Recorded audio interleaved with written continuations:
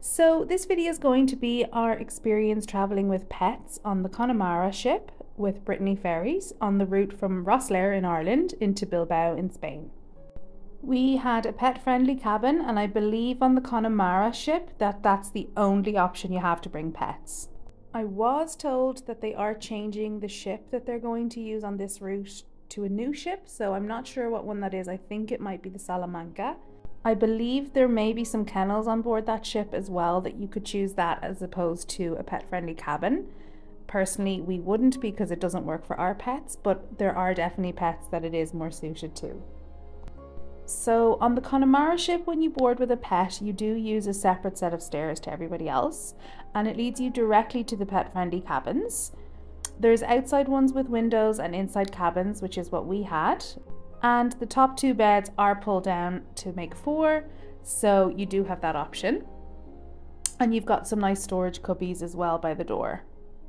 Then you've also got your ensuite bathroom, which has your toilet and shower and sink.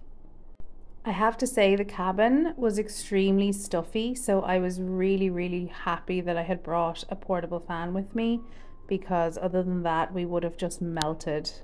But this was a July sailing. But the part that people are probably most interested to see is the pet deck. So the rules are that dogs should have muzzles on at all times. When we were alone though, I didn't feel the need to have them on. So I did give my dogs a bit of a break because, as I said, the cabin was very hot, that we needed to get out and get some air. So if we were alone, there didn't really seem much point in having the muzzle on, but I'm just pointing out that it is a rule and they should have one on.